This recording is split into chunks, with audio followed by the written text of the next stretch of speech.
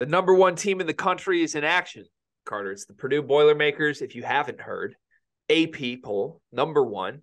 They're taking on Texas Southern. They are back at Mackey Arena, back home following a successful trip to Maui, where they won the greatest regular season tournament in NCAA basketball history. Impressive stuff. And the Boilers, all things are turning up black and gold right now. Any reason to be concerned of a trap game at home against Texas Southern, Ken Palm's 244th best team in the country? Absolutely not. Just absolutely not. I'm just hoping that for some reason we can get the same thing we had when Samford came into Mackey, but Samford was probably a lot higher, right? Wasn't like Samford like fringe 200s, or am I making that up? Samford was 144. Oh, were they? Wow. A I didn't full realize it. 100 spots higher on Ken Palm than Texas Southern. Damn, I had no clue they were 144. Okay, so obviously the spread won't be even close to what it was against Samford, but regardless, Texas Southern is a team that Purdue should feast on. And I mean, they'll win this easily. It's a game you just want to win easily, not have any, any injuries or anything like that. I will point to one thing that I am looking to see. I would like to see Fletcher Lawyer put together his third straight game. I'm big on guys doing things in threes. Like, Yeah. make it a habit. Make it a habit. Yeah, you like the numbers threes, that's for sure. Okay. Yeah, I don't know. I'd like to see that too. I don't have sorry Purdue fans that are coming here to watch like a detailed in-depth breakdown of this. I don't have much X's and O's wise. I want to see y'all have already showed everything, right? Yeah. I don't want to see anything different. I just want you to see y'all be you. As much as we want to dive into this, we consider ourselves straight shooters and straightforward. You're playing Texas Southern, my babies. All right, they're 0-6. They're 244th in the country. Hey, I want to talk about that though. I want to talk about that because they're 0-6, but it's not your normal 0-6. Is that fair to say? They do. I mean, obviously they play the same Texas Southern schedule they do every year. They will take the money to go play any team anywhere at any time. Yeah. I mean, you look back through the last 3-4 years, like this is a program that's playing great teams night in and night out. And do they win these games? Sometimes. Like it's not a complete zero. They beat Arizona State last year. You go back further, they beat Florida the year before that. Like this team isn't totally out of games. Correct. But in those years, they had guys. They would have one guy. They'd have one guy who had played at a very high level and somehow ended up at Texas Southern. If I'm not mistaken, they don't have one of those guys this year. Is this a little disrespect to the Texas Southern team? Is that what we're doing right now? I pride myself in knowing like the one guy in Texas Southern that has that was a down transfer and was very successful. But I'm pretty sure the only person of note on Texas Southern team is Shaquille O'Neal's youngest son, Shakir. And I don't even know if he plays that much. He doesn't play much. They have one player in double figures. It's PJ Henry. He scores 13 a game. That's it. He's only shooting 30% from the floor, though. Yeah, there's make no mistake about it. This is a really bad offense. That's what I would say. I don't think this is a bad basketball team. By Purdue standards, obviously it is. But this is not a cupcake. Like there are over 100 teams in college basketball that are worse than Texas Southern. And to be completely honest with you, Cart, I know we've been a lot of Purdue propaganda lately. One of the things I think they deserve a ton of credit for is this is an insanely tough schedule. Like Texas Southern is the second easiest game on their schedule this season. And there are a lot of other teams in the Big Ten that have a lot of games on their schedule against teams that are way worse than Texas Southern. So, I know they just came home from Maui. They won Maui. They still have some massive games coming up. Like, we're about to see Purdue play Alabama and Arizona in a 7-day span. That's insane. Mm-hmm. That's 2 more top 10 teams. But even, they don't get, this is their, day off rest game. And it's a team in the 200s on KenPom, that plays a bunch of good teams that 240s. I think they'll at least be up for the challenge, right? No. Can I say this? This team stinks, man. They stink. They got a good defense. What is it, 130th? 133rd. All right, but come on, man. Like, Good what are we doing defense. here? It's a good defense. Okay, yeah. I will say this. I actually like Drake's basketball team. With Tucker DeVries and them. They lost by 6 in that game. That's a Yeah. respectable loss by them. What'd they do the game before that? They lost by 2 to Oral Roberts, who's terrible. Not that bad. Oral Roberts is terrible. Can I get a Ken Palm look up on Oral Roberts for you while I look at the rest of the schedule? If Oral Roberts was coming to play Purdue, we would talk about it like they got to take this team serious. They lost to Arizona State. Who did? Texas Southern. Yeah. Yep. By 11.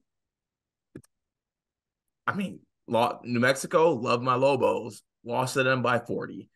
11's closer than what Vanderbilt just did. Scored a whopping 33 points against Virginia. They might score 33 again against Purdue. Listen, the offense is horrible. Arguably, I would hear an argument this is the worst offensive team in the country. The defense is pretty solid, is all I'm trying to tell you. Like, I think this will be a team that shows up with a plan to contain Zach Edey. Oh, this recap's going to be fun. Purdue is going to win this basketball game 82 to 49. Final chance for me to try and talk you into something of concern for this. I mean, let's. No, I can't let you do this. No, I can't let you do this because I know Purdue fans are going to try to talk me into like why this isn't just some cupcake or okay win. Like I had to hear them talk to me like Samford is an at-large tourney threat. Samford's only been rising in KenPom ever since they played that game. You thought they were 150 spots lower on KenPom than they are. Listen, this is my final narrative twist on this. The final one I'm going to throw at you. And you got to be honest with me on this.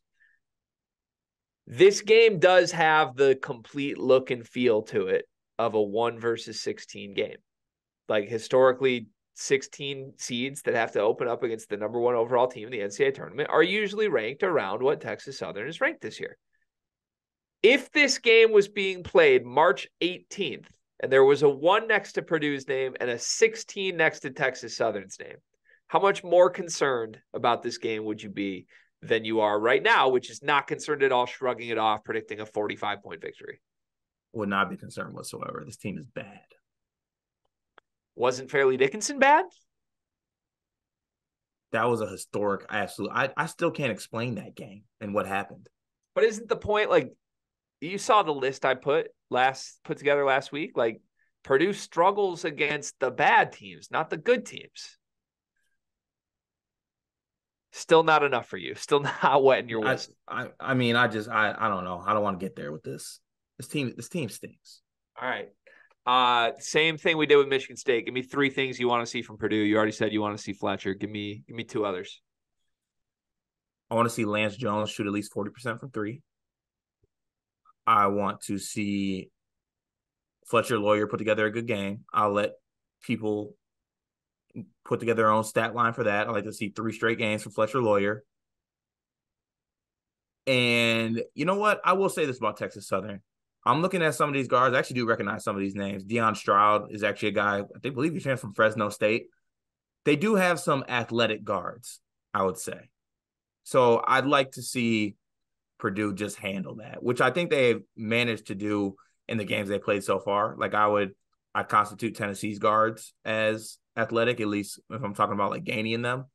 But I'd like to see them handle pressure in this game. That's it. Okay. All right. Can I give you 3 that I'm looking for?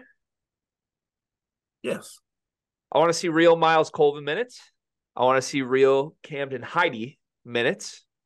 And I want to see real Lance Jones minutes. Obviously, he is playing real minutes. But I want to see those 3 guys each play real minutes.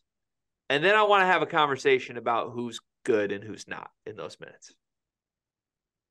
There's one guy in that 3 who's where they should. Okay. Yeah, that's a good one to ask for. Yeah. And I do think, for the record, I do think Lance Jones will look the best of the 3. But I want to see the other 2. I think he'd be second best of the 3. Who would be best? I think Miles Colvin. Okay. This could be a game where like Colvin has like a random 18-point breakout, right? And you feel really good about it? It's kind of weird when you think about it. I know we don't want to go off into this tangent, but like Lance Jones, good defender. He'll be in your hip pocket. He'll be in a stance. Like that's kind of what his calling card is, and he can lift weights. Miles Colvin, explosive, athletic, shooting better than Lance Jones from three. Maybe doesn't have the defensive things. Isn't Camden Heide just like a perfect mixture of the two of those guys? Somewhat. On paper, yeah. But no, we can't. Yeah, it's on paper. It's okay. Lance Jones is our guy. Hey, year 3, Camden Heide is going to be a movie. That's what they tell me. At Indiana. There were some people. That's crazy. Stop that. There were some people who, I know I'm on really good terms with Boiler Nation right now. Shout out to Boiler Nation. Shout out to Boilers in the Stands, Joe Jackson. I think all those guys have helped us a good amount. They do a lot of promoting of our stuff, and it's really much appreciated. They do great work as well. But I think we're on pretty good terms with Boiler Nation right now, which is great. It reminds me of our early engagements with Illinois fans. And then obviously that came crashing down at a certain point. I'm a little afraid there's going to be a moment where this just crashes, where like Purdue stops playing so well and we have to talk about it and people get real upset with us. But for now, Purdue fans love us. The Boiler Ball account is using my voice in the first 5 seconds of their hype reel from the Maui Invitational. Things are good. That feels great. A little scared of what's going to happen later. But while things are going great, Cart, if you don't mind indulging me to wrap the segment with this, I'd like to sprinkle a little more Purdue positivity propaganda to have the people in my pocket, if that's okay. Mm-hmm. Purdue plays 10 players. They've had 10 players play real minutes this season. Do you want to guess those 10 real quick, or do you already have them in your head? Do you want me to rattle off some names? I mean, I know what 10 are the ones that play. Edie, Smith, Jones, Lawyer, Kaufman, Wren, Gillis, First, Heide, Colvin, Morton. Those are the 10. 9 of those 10 players, everyone that's not Zach Edey on Purdue, basically. Everybody else, 9 players, are all shooting better than Tyson Walker from 3 this season. Mm-hmm. They have 9 different players that would be the second best shooter from 3 on Michigan State's roster this season. And the MO on Purdue is they might not be able to shoot. Is that the MO? It was the MO. Right now, it's not because everybody's making shots. Yeah, Fletcher and Braden are making shots. Fletcher's not even making shots. He's just still better than Tyson Walker at making shots. He's shooting 32%. He's one of the worst on the team right now. A different level of shots, but yeah. You know who's last on those 9 right now? Who's last out of those guys? Yeah. Why do I feel like someone I don't? It's not Braden, is it? Lance Jones. Is it Lance Jones? I thought that'd be a softball for you. He's only shooting 31%, which again is ahead of Tyson Walker this year. But there you have it. Out of those 9 guys, they're outside of Edey, of course, there's one guy that you would take over Tyson Walker. I wouldn't take anybody outside of Edey over Tyson Walker. Tyson's fantastic. That's what I'm saying. But yeah. I was going to give the benefit of the doubt for those who wanted to pick Braden. I would hear an argument. I would hear one. See, I think Purdue fans are educated enough that they would even admit Tyson Walker. You know what? I take that back. They would not admit that Tyson Walker is better than Braden Smith. I truly think they would take Lance Jones over Tyson Walker. I'm not kidding. I think crazy. They would. They would not do that. They would not do that. They are smart basketball fans. They would not do that. Can we ask from sleepers, please? Yeah, sure. Anybody watching this, let us know in the comments who you would take, Tyson Walker or Lance Jones. You would obviously take Tyson Walker because you're a smart basketball fan. If you're a Purdue fan, please answer below. By the way, I know I just did this, but numbers. Ethan Morton, 67% from 3. Miles Colvin, 64% from 3. Cam Heide, 60% from 3. Caleb First, 40% from 3. Mason Gillis, 40% from 3. The hell is that? Braden Smith, 50% from 3. That's crazy. Hey, hold on, Gregory. Just give me, please. You know what? I think it's time to wrap the segment. No. We're not wrapping because I need 3 more minutes if you don't mind. What do we need 3 more minutes for? It takes that long to count the attempts? No, I just need 3 more. It might not be 3 more, but 3 is the max that I need. That's it. Why does it take that long to count the attempts from these players? Because my internet's not that great. Do you want me to do it for you? Yeah, if you could. I'd like to wrap the segment if it's all right. Let's move on. How many attempts does Mason Gillis have? Well, How many attempts does Ethan Morton have? let me click in and find. Mason Gillis has 10 attempts on the season. Okay. Can I get Ethan Morton too, just for shits and giggles? I can give you Ethan Morton's attempts. Ethan Morton has 3 attempts on the season. He's 2 for 3 though. Yeah. Boiler Nation, you guys have the best team in the country right now. It is unequivocally clear you are the number 1 team in the country. You have something special. The Purdue era, everything we said in the last video. When it's not going so well and you're wondering what's going on, just know I'm going to be there. I'll see you there. I might not see you at all, but if it happens, I'm going to be there. Word to Gus Johnson. I don't know what to make of that. I have no idea what it means, but good luck, Boilers. We hope you win by 60 points, and we'll be here to recap it as we are all the big games this college basketball season. Go to the Sleepers Media YouTube channel. Click subscribe for us.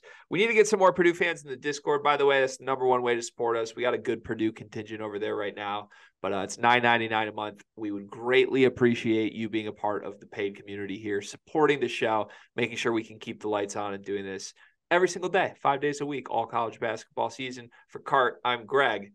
Boiler up.